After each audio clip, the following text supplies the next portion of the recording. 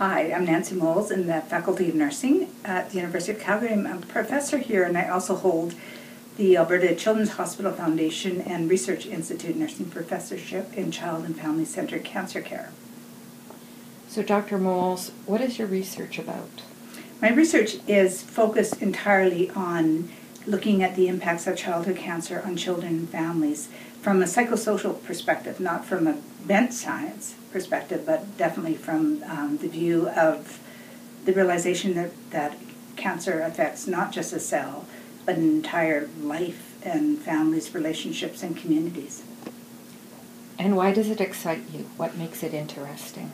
One would think that doing research in this area might be depressing and it might be a little bit unsettling. And it is that, to some regards, but it's also exhilarating.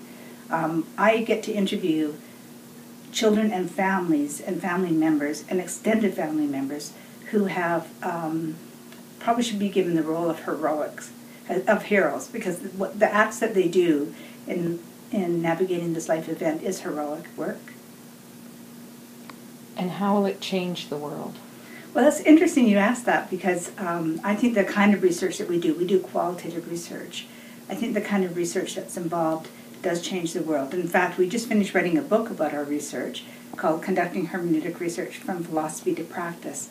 And we start one of the chapters, the So What chapter, by saying that understanding does not merely interpret the world, it changes it. So I think that as soon as we begin to understand what children and families experience, that we in fact we practice differently.